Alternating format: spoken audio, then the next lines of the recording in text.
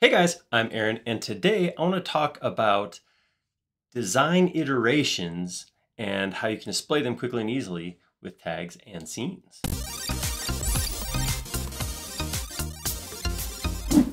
So this model we're going to take a look at is the product of a live stream. We did a challenge on a live stream designing a cabin in 1, 10, and 60 minutes. So I'm only pointing that out just to say that this is not a legitimate designed model where we went from conceptual massing and added detail in and that sort of thing, but it clearly illustrates the process. So we're going to go in and talk about how we can use tags and scenes to walk somebody through that intentional design, going from the initial massing, the shape, the size, into the final actual model or the final step, or maybe final, maybe preliminary final, I don't know.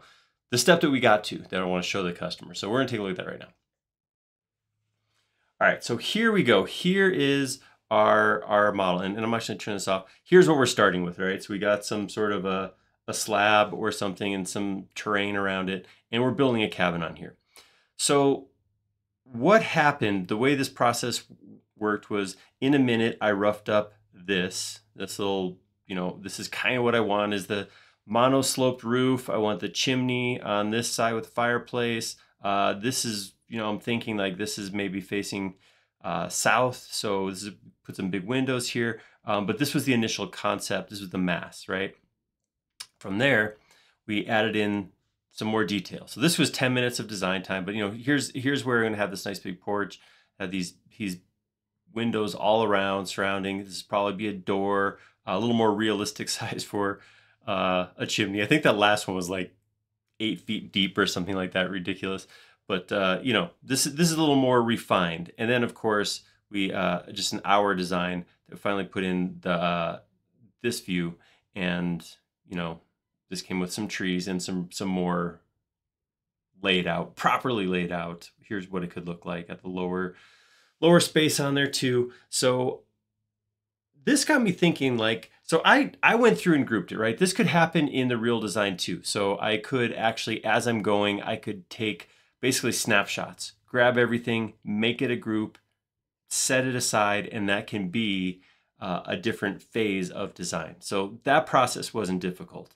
So I mean, as I'm sitting here, as I'm working through something, I get to a point where I'm like, all right, this is phase one.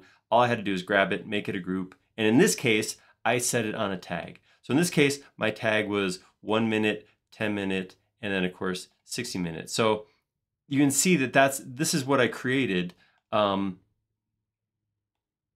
These were what I would say, like I said, the design steps I went through in massing and kind of going into more detail, laying out. You'll have your own process for it. So what these steps are kind of not important to what we want to actually look at. What I want to look at now is, how do I take this and make them presentable back? I mean, this is definitely possible. I can always come over here and toggle stuff on and off, but I really like using scenes for things. So I'm going to take a look at using scenes to make it quick and easy to toggle through these. So what I'm going to do is I'm just going to go pull up my scenes. And with my initial mass created, I'm going to hit plus. Actually, before I hit plus, I'm going to drop down the details of the scene. I don't want to set everything. The only thing I want to actually create with this scene, so this scene is just going to be used to get me to this 1 minute conceptual massing view. So I'm going to only have visible tags. So I'm going to turn everything else off, just visible tags, and hit plus. I'm going to go ahead and, yeah, sure, create a new style. Not really worried about that. There we go. And I'm going to call this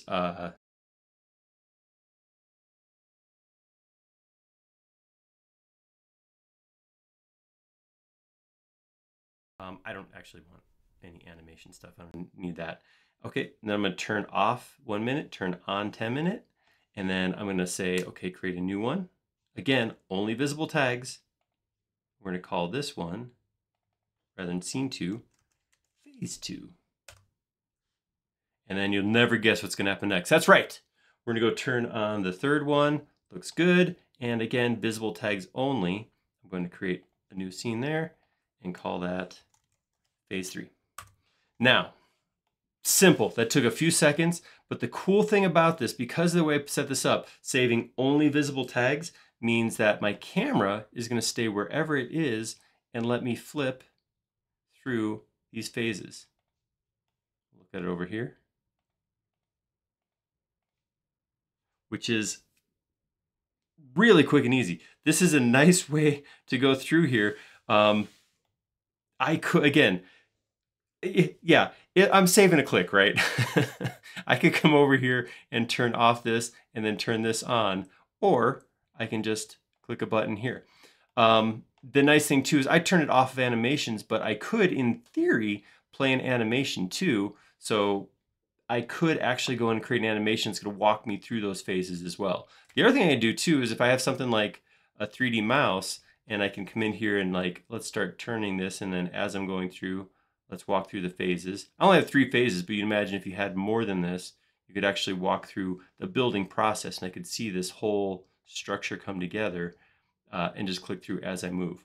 It's also nice, I mean, in a working situation too, if I'm working on phase 3 and I'm like, wait a minute, something's not the same. What was my original plan for this piece over here? Oh, okay, that's right. I was going to have something you could park a VW in. That's why it's different from the original phase. And I can flip through real quick and easy. The important thing here is, again, there's 2 things. Groups. I do have to go through and group each set of geometry, right? So phase 1, phase 2, phase 3, separate groups. Those groups then have to be on their own tags. Once they're on their own tags, create a scene with visible tags only, and you can quickly flip through. It doesn't mean you can't have other tags. So I mean, have my hero rendering or whatever I want to do that's showing, you know, here's my model, and I want to save that as a separate tag, and that tag's going to include set camera location and styles and fog and all that, sure. But just as a quick working phasing set of scenes, by turning on visible only, lets you quickly and easily flip to those views. So this is a quick and easy one. This was not a long, drawn out, pretty easy way to do that. And this, I'm showing this as kind of a phasing, as a design phase, as the design process, but this could be used so many different ways. You could use this in showing, you know, construction phases. This could be as something goes up, or demolition phases as something comes down. This could be the life cycle of a project and how you go through. So many things to do. Anything that's an incremental view could be done just this way. Put them in groups, put the groups on tags, connect the tags to visible tag only scenes, and allow you to step through or back through different phases of your model.